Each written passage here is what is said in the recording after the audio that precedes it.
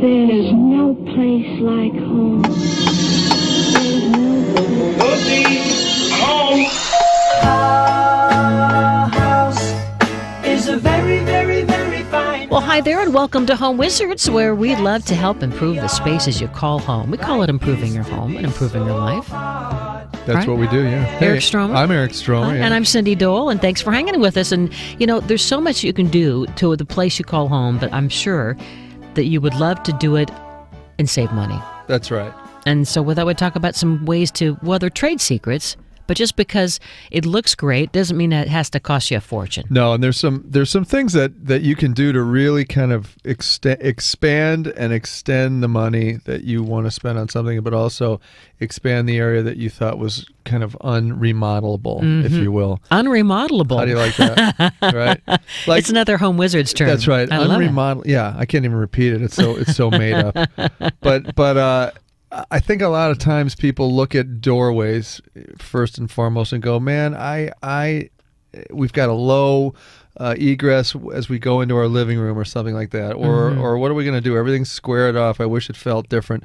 And a lot of times people don't consider the fact that arched doorways can really make a huge difference in softening a room. It's the first thing you notice when you enter a room, and if you wanted to do something like that, it's really not that difficult. It's simply converting a square or rectangular opening into an archway, basically. It sounds like it'd be tricky. It does, I know, but it really isn't. You're filling it out kind of a thing? You really are. You're just taking the sides and extending them down a little bit lower on either side. So, you know, the top of the door jamb is going to remain the same height, but you're gonna bring down the edges on either side to create that little nice gentle arch. But our roof is not going to come falling down on us. No, heck no, it's not.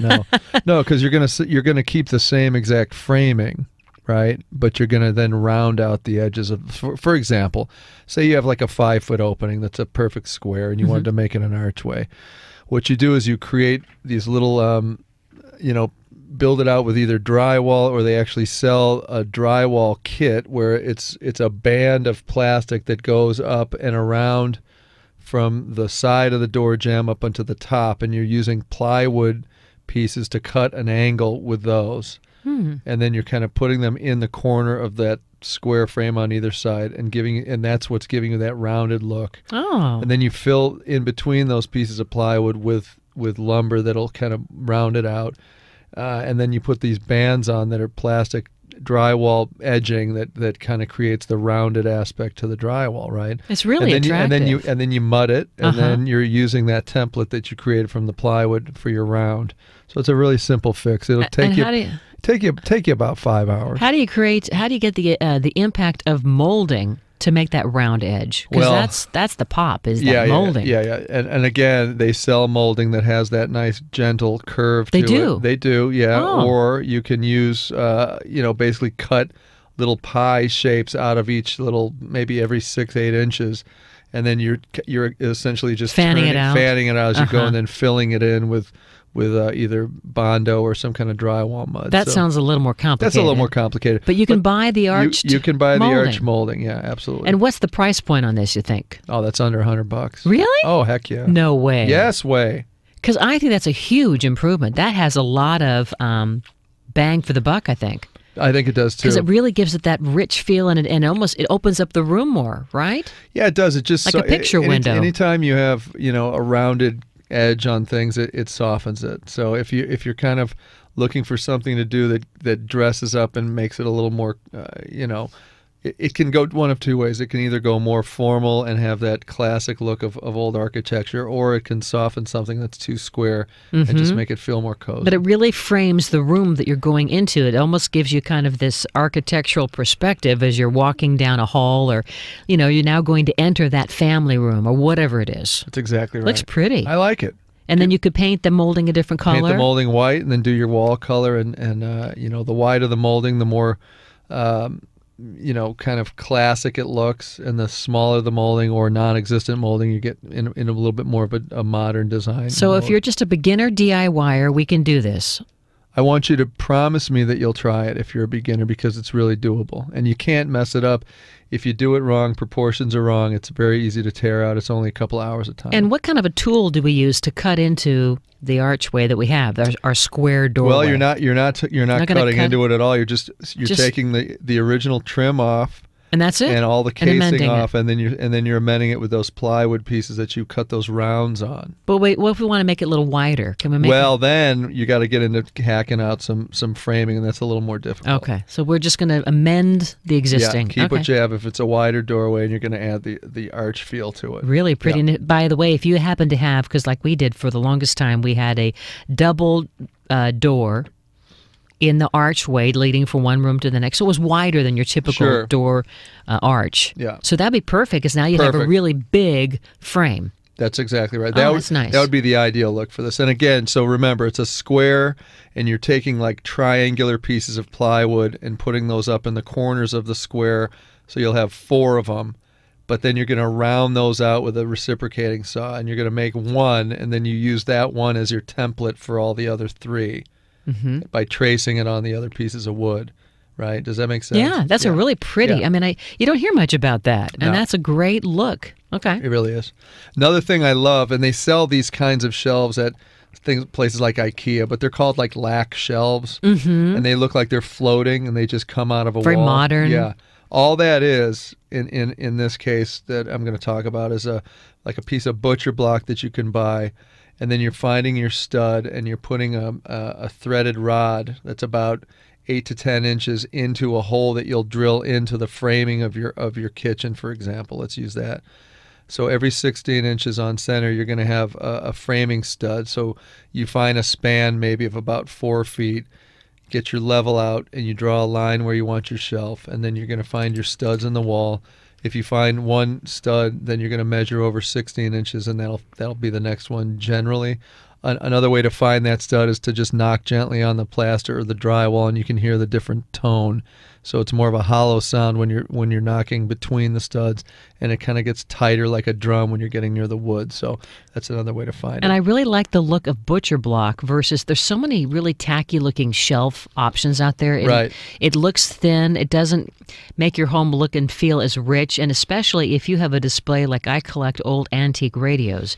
And so we need something that has some heft to it, but still looks elegant and clean lines, so it can support a series of these radios. That's a great idea. Yeah, that would be suitable. And I like these shelves. Yeah, it would be perfectly suitable. I like them because they're floating. Mm-hmm. They don't take away from the thing that you're displaying. Yeah, it's clean. Right. And yeah, like the floating idea. It's almost the focus is on the art, not the shelf. Right. So you're going to drill into your stud. You're going to make about a 3/4 inch hole that'll match the size of that rod. That's about 8 inches long.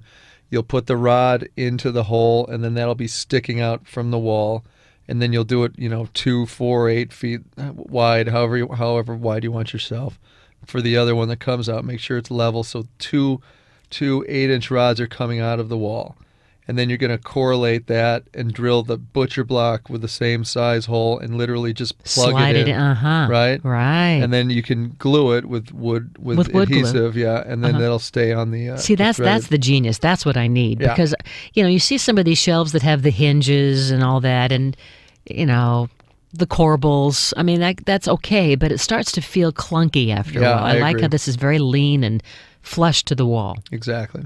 And butcher block is the best kind of wood, do you think? I think so, because it's solid and rigid enough to support only 2 places where it's going to be held, and then you don't see any of the brackets that you would see in traditional shelving, and it really makes it look great. So, and it's really it's cheaper than the other kinds, right? Well, it's for what you get. It's really inexpensive, and you can buy it comes in different lengths of a slab, and then you can go ahead and either cut it with a reciprocating saw, or they can cut it for you at the lumberyard wherever you go. Give them the dimensions of your shelf, and they'll cut it off that piece of butcher block for you. I'm going to get that. Yeah, I want to do that. Yeah. Definitely. Okay. And then another great thing to do, trim and molding around your doors and your baseboards can be amended and changed out pretty easily. And it gives a tremendous impact. If you have sort of builder series molding, one of the great things you can do is just to dress up that existing molding with something new. You could get into things with plinth blocks at the bottom, you know, and have those that old sort of Victorian era looking molding, or you can do more modern streamlined trim and baseboard, or the taller baseboard on the bottom. You know, anything that you can think of in terms of your design style, you know, by getting examples from architecture that you love, you can match it with the trim and the molding details that are in the house. That's always what gives you the look that you're going for. Does that make sense? No, molding, I think, makes such a huge difference. Especially, I like thick, big molding. Right. I mean, I think it really makes a statement and makes the room just look so rich, and I think it can make it look bigger too. That I agree. And then if it's painted with a crisp white trim color, and then the wall color is different, it's just glorious. So changing out molding is very, very simple. You just pry it off the wall, and then if you're going to do something bigger, you don't have to worry about patching. You'll just go right over the place that you pulled the old molding off. And what you'll do is you'll tap a screwdriver in, and you'll start to pry the moldings from the wall, because it's usually only anchored with very thin nails. And what you want to first score it with a utility knife on the top, so that that paint line is going to be cut easily, and it's not going to pull all the other plaster off the wall. You always want to score first before you pull anything off when it comes to molding. All right, well, hold the thought. We have more to talk about, because we have a lot more of these great, easy, and low-cost Under $100 upgrades. bucks. Everything's under $100. It's easy, it's breezy, and it's low cost. Yeah. Home Wizards, Eric Stromer, Cindy Dole. We're back in just a moment. Welcome back. You're listening to Home Wizards. I'm Cindy Dole. Hey, I'm Eric Stromer. And we're learning about and talking about the many, many easy, breezy, low-cost upgrades. Love the idea of the shelving that you can do and the molding changes, but how about using stock tile to change, well, a bathroom area?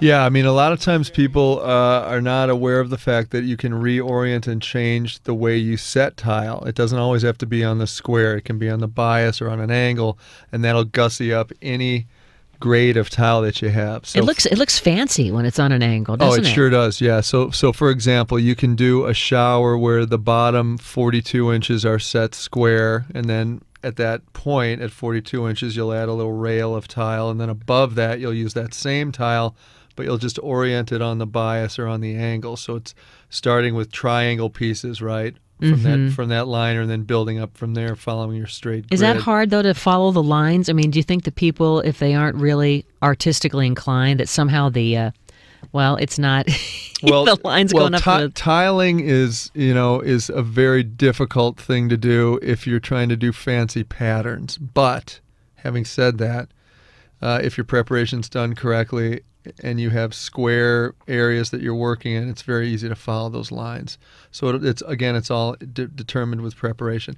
If you're going to take on something like a shower, there's always waterproofing elements that you have to deal with, like tarring or hot mopping the base before you build it up from there, and making sure that it's watertight, because there's nothing worse than creating a shower that doesn't hold water correctly. So there are some things that are very difficult, but if it's something like a floor tile job or putting tile on a kitchen backsplash, that is a really doable project for any homeowner.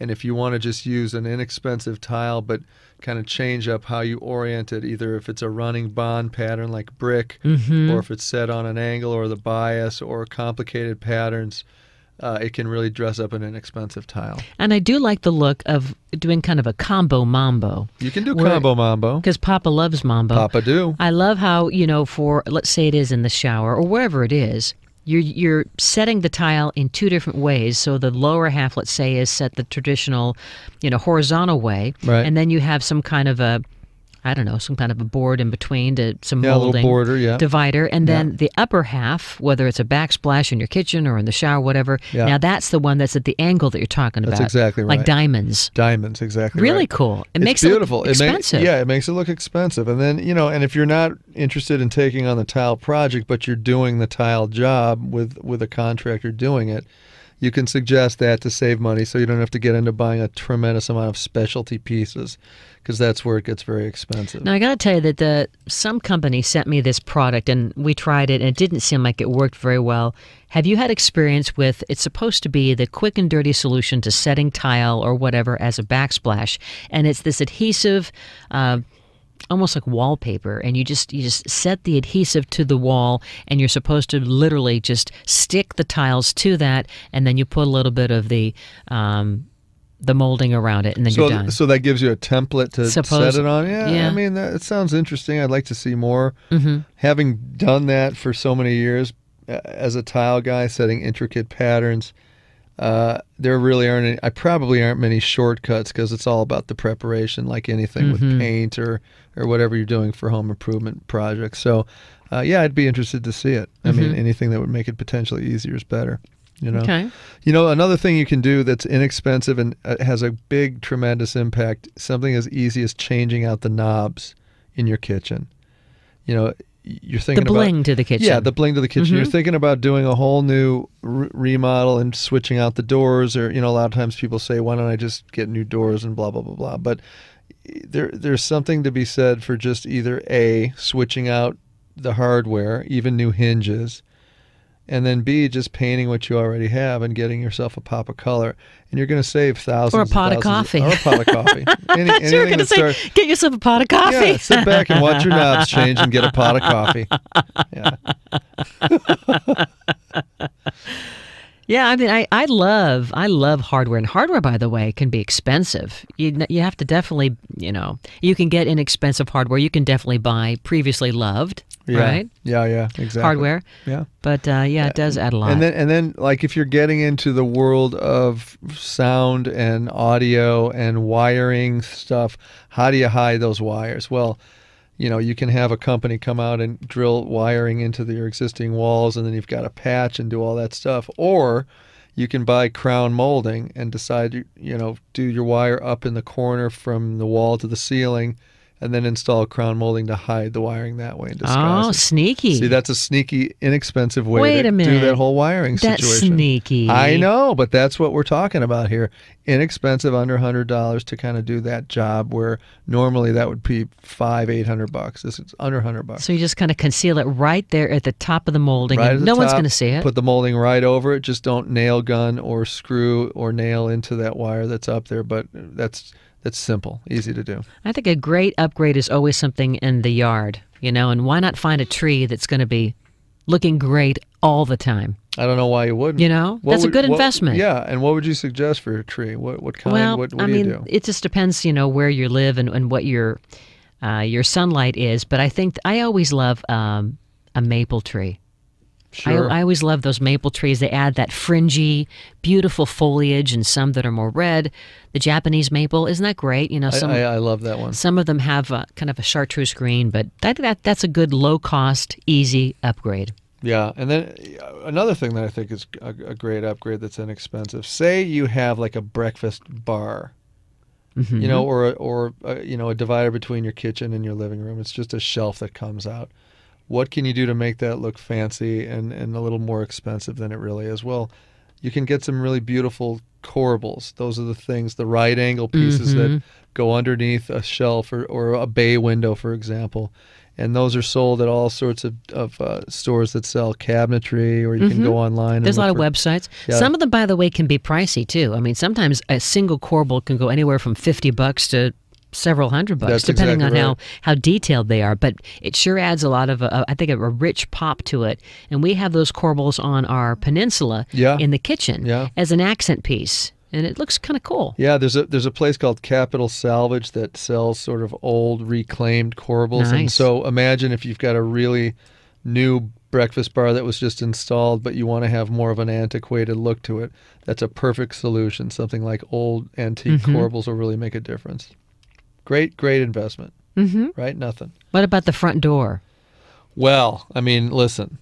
You can instantly change the entire look of the exterior of your home by doing one thing and one thing only, and that's just painting the front door. But doing something more about the door itself, I mean, dressing it up, like with a great door knocker, Yeah, that's right. And some really pretty brass looks to it, I think. Yeah, or even taking the existing doorknob and hinges that you already have, taking the door off, removing all the hardware, getting the paint off with paint remover, and then instant facelift to the door. Because now suddenly you've got those old brass hinges that are beautiful, that have been painted over 100 times, and you've got that beautiful old thing that you might not even know you had in terms of a doorknob. Just take them off, start over, and get it all stripped. And if you don't want to do that yourself, there are places all over the country that strip stuff for you, very inexpensive. So I really like that as an inexpensive kind of remodel and rehaul of what you already have. And I do love a door knocker that has kind of a little personal touch. You know, we grew up with a door knocker that was a pineapple. Oh, well, Yeah. hence the name Dole. Now, did you get any of that crazy Dole No. money? Did you? I know the you pineapple money? No. I know. My husband keeps asking. No, we're just, Oh, it's boy. all we have is the book saying that there's a family tree. That's all. But I mean, how nice to have something, whether it's your family crest or some, you know, the initial, everyone's really into letter art, you know, have a big S as the door knocker for your front door. Something like Right. that really kind of gives a sense of homey, fun, warm and fuzzies as you come to your house. Yeah, that's great. I Yeah. love it. Even a mailbox, an Mailbox adjustment in slit? your mailbox can really kind of make your front of your house look fantastic just by putting a new mailbox in.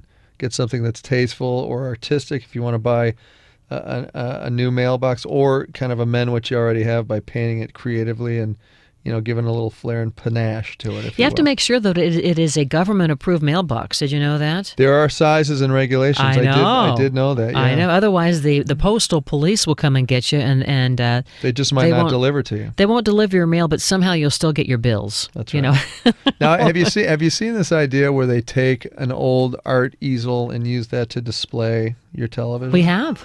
That's something you can do for very inexpensive. Gorgeous. $75.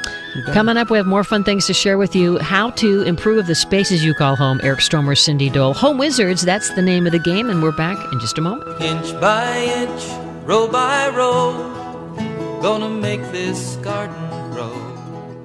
All it takes is a rake and a hoe and a pea.